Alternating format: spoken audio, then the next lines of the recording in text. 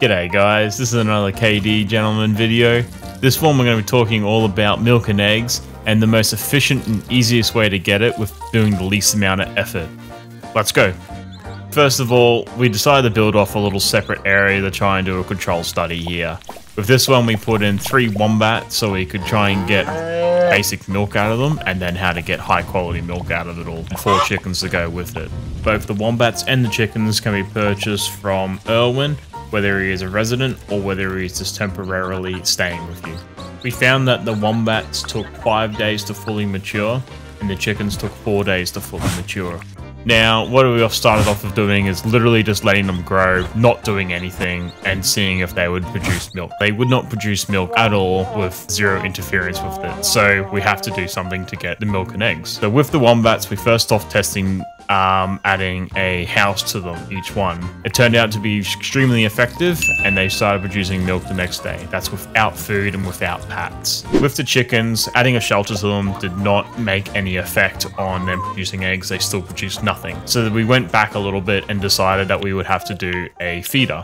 So we got the automatic grain feeder, put in a feeder for each one of them, and then the next day they started producing eggs, which is great. Now we've just got basic milk and eggs with doing nothing but the chickens eating with no shelter and the wombats not eating but with shelter. So that's the bare minimum you need.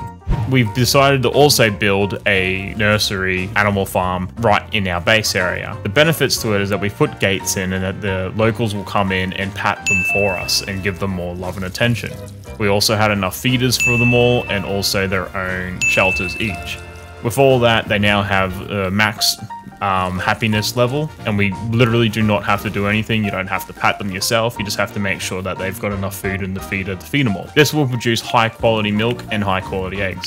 Now, it's a good and bad thing having it so close. We found that we consistently get high quality milk and larger eggs and not able to make anything because you can't make anything with that sort of stuff except for the high quality cheese. We made the little outlier place so we can get just a low level milk and eggs.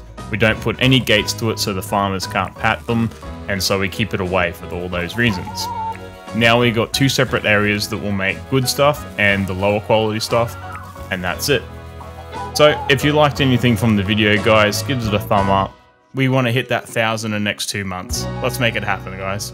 Catch you on the next one.